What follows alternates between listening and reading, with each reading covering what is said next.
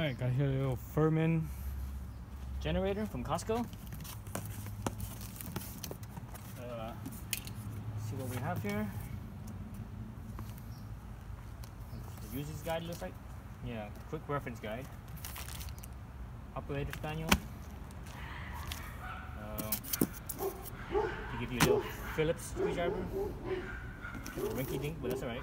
This thing costs less than $200 delivered, so can't expect too much.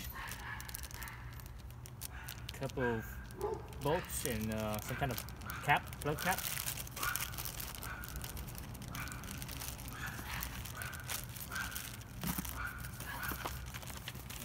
Let's see, that looks like a spark plug wrench and a handle, the top of the generator.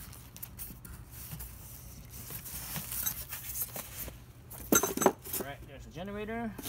So I think this thing weighs like 80 pounds or something like that. Well, actually that's what that's for. So this is for right here. Handle right here. The screwdriver and the screws.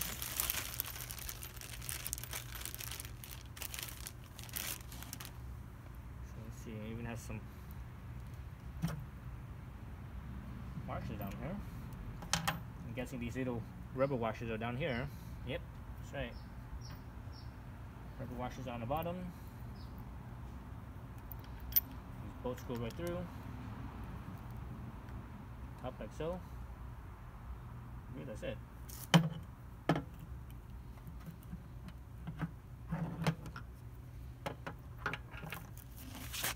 Again, the little rubber washer and the screw. So the rubber washer right here is on the bottom of the handle.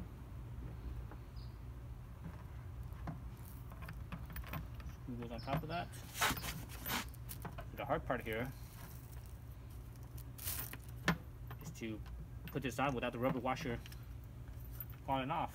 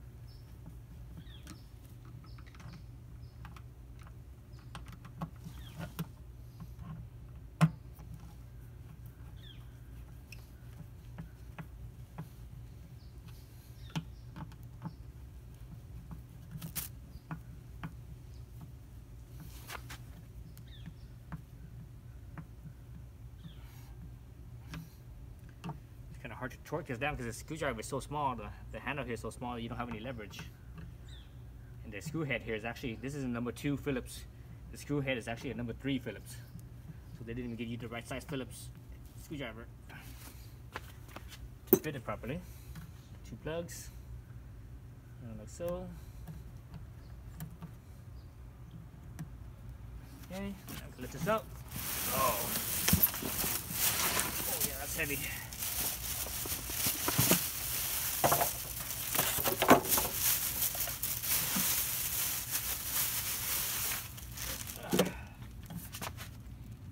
That's heavy. Okay, so they give you a little bottle of oil, looks like. 10W30. 10W30 oil. This is not even a, this is only 12.9 ounces, 38 milliliters.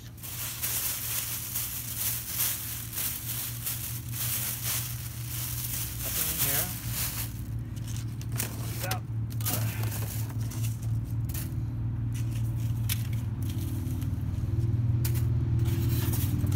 Funnel.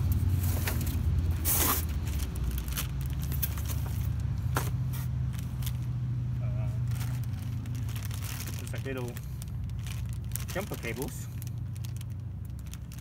with the plug there. I'm not sure what that's for. Let's see. What's on here? So here's the oil fill and the oil drain.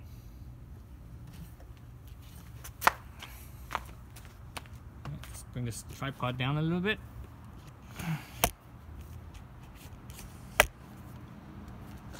Okay. Bring it in. Oops. Okay, so this thing is basically 1,000 watts. Max is 1,300. I think this is the running watts is 1,000 watts. This thing is 80 cc, so it's kind of big. Motor's kind of big, engine's kind of big for the output, but you know it is very small and compact. And again, it's it's less than 200 bucks shipped to my house. So it's okay. Let's see, 1.3 gallons or 4.9 liters, up to 9 hours. See, run time at 50% load. So if you go on 100% load, it's probably only half that. So it's probably only 5 hours, 4 hours. Let's see what else is about this thing. There's a little on-off switch for the, what is that for? Neutral floating. Not sure what that is for. This is a circuit breaker. There's your plug. It's just one plug only. 110, 120 volt plug. This is it says right here 20 amps. So that's pretty strong. One plug. Let's see. There's a little is this a voltmeter? No. It goes 0 to 300. 0 to 300 what? Volts. Oh, V for volts. Oh, so it should be somewhere in the middle. No, not the middle. So the middle is, so that's 100, 200, 300. So that's 150 in the middle. So it should be somewhere between the middle and the 100. Alright, let's see. Tells you how to start everything right here too. Check the oil, check the gas, turn it on. That's for the turning on the gas, which is, let's see. Oh, it's on this side right here. So right now it's off, and that's on, off. That's the petcock basically. This right here is, I believe, the idle speed. I think that controls the idle speed, I believe. Let's see. So it's a pull starter here, right? Pull starter. See on this side, there's another little reset button right here. What is this right here? Oh, this is that plug right here. That goofy jumper plug. So this is the. If you look at this plug, it's not a regular plug. It's like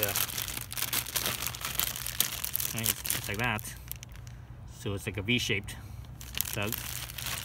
Right here, what is that for? Let's see. DC system. So 12 volts, 8.3 amps. Basically, you could use this to charge your battery on your car if you had like that battery. Okay, so it has more than one plug. It has a DC plug and or 12 volt DC and a 120 volt AC. Alright, let's see what else does I have on here. Here's the spark plug right here. So it looks like it's in there.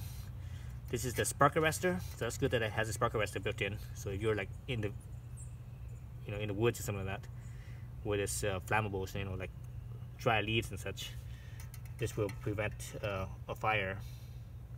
So here's your carburetor down right here. There's a carburetor. That's the float bowl right here. So this is the float drain, I believe. Yeah, this is the float drain. Or is it this one? No, I think it's this one. This is something else. This is probably to take off the float bowl.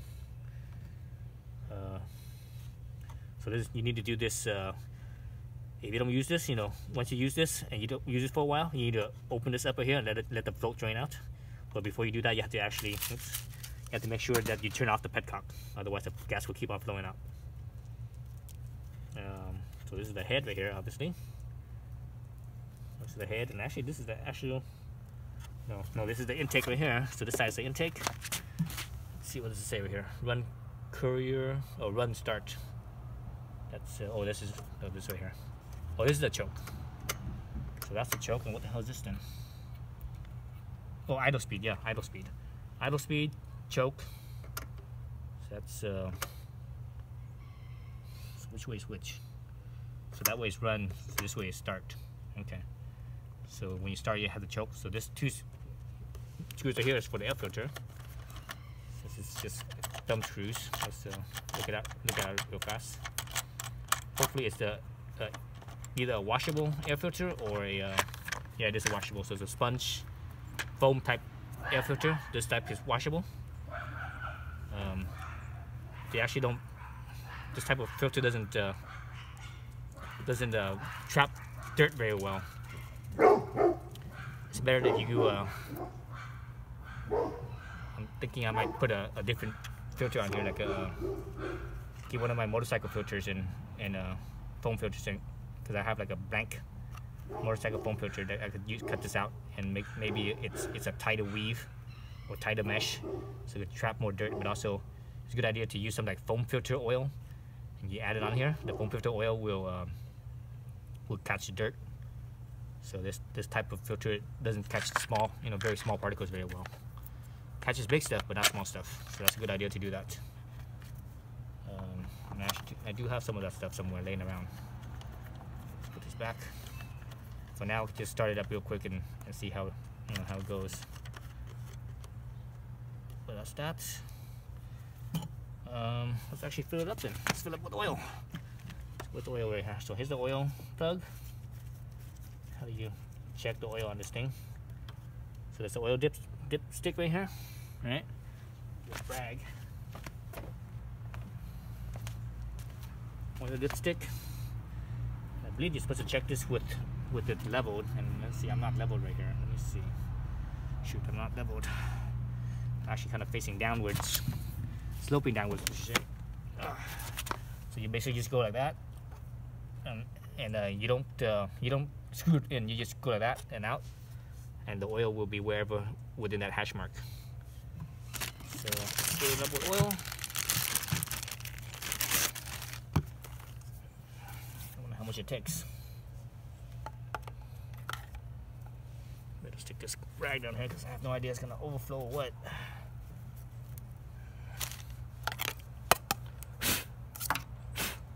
Dusty. Pull that dust out. Funnel. So this is kind of a nice funnel. I like this. I could use this funnel. So it's nice and small, compact. Oh, that's how tight. So this is 10W30. So being a new engine, basically, you always need to break in the engine. So you just run it for oops.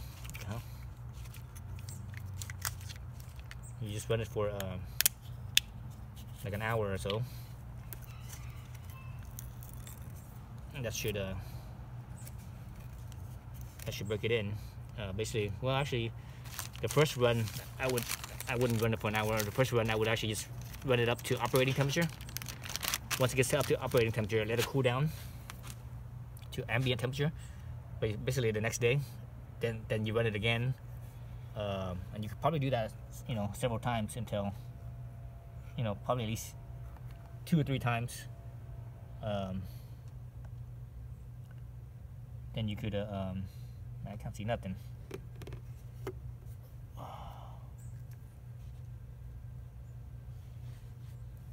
Couldn't see nothing.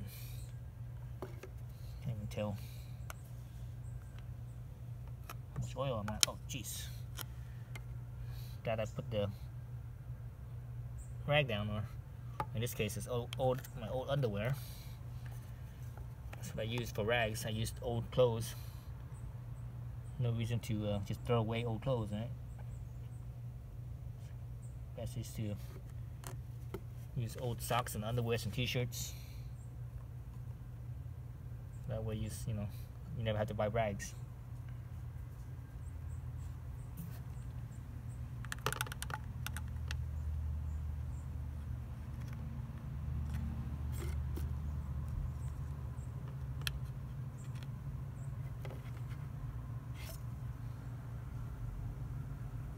See, I'm gonna put my dipstick in here.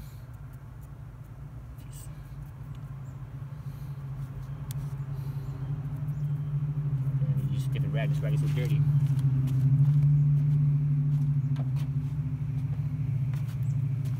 Old towels as well. It's an old towel. I use the old towel as a rag, terry cloth towel.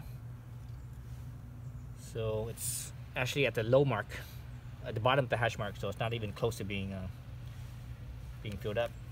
And I think I already poured in about half this oil. Let's see, put in some more.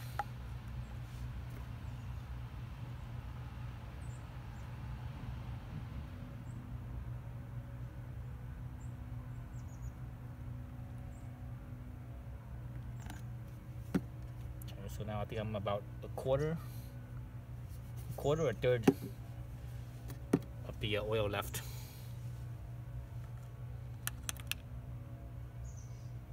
This is pretty thick oil too. It says 1030, but it seems thicker than that.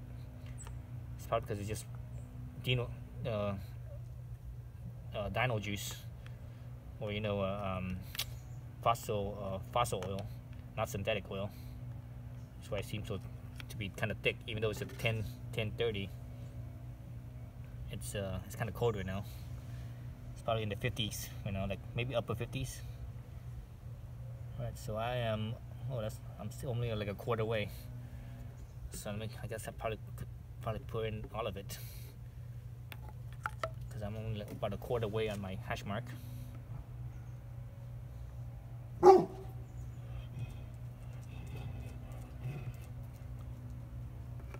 And also at the same time, I'm actually kind of downward sloping a little bit, so it's gonna read it a little bit high.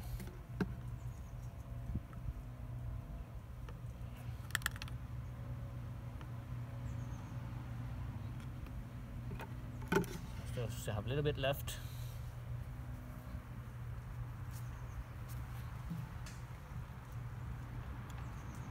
So, okay, it's almost at the full mark.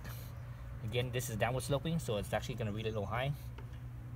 I think I'm just going to pour the whole bottle in, because there's not much left at all now.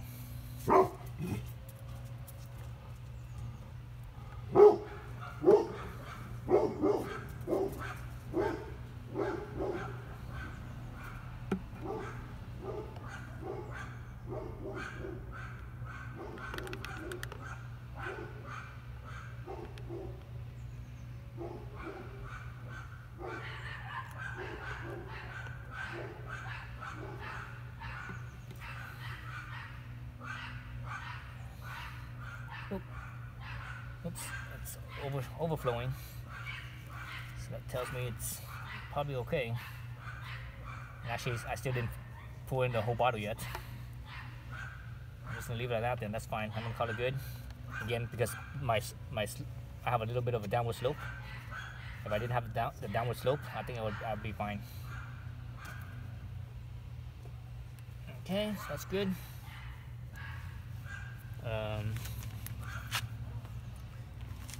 But let me put this aside, otherwise I'll knock this over and spill oil everywhere. So I need to pour in gas. This thing uses 1.3 gallons. Oh jeez. See, it says no on top of the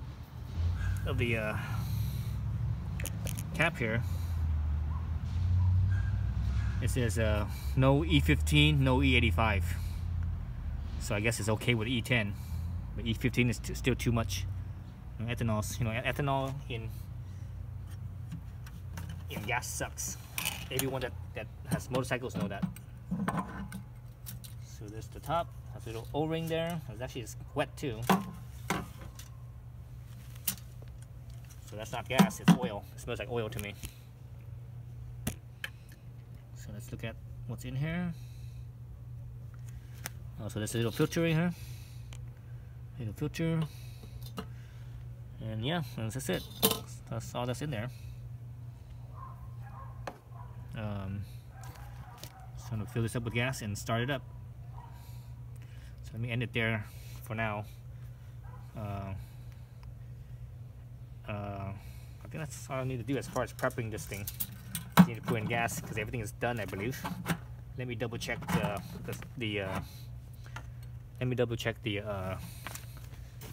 carburetor here, make sure it's closed on the bottom. So that's this screw down here. Turn this so you guys can see that. So here's the carburetor right here. So this thing right here, down right here, that's the float bowl, and the screw right here is the drain plug. So whenever you store this, as you finish and you don't use it for a while, you need to open up the screw and let gasoline drain out right here. But before you do that, make sure you turn off the petcock. Open this up, let this float bowl drain out, then close it back up. The reason why you do that is because gasoline is a volatile. It's volatile, meaning it evaporates very easily. So it evaporates, and it will leave residue in the carburetor, and that residue is basically a shellac. It's like shellac, and it plugs the little tiny orifices that's in here, and it will clog up, and it won't run. The next time you try to use it, you're like, what the hell's going on? This thing's no good, blah blah blah. No, it's not this thing's fault. It's your fault for not doing it right. All right, so that's closed. Got oil. I just need to get gas. So let me make a different video.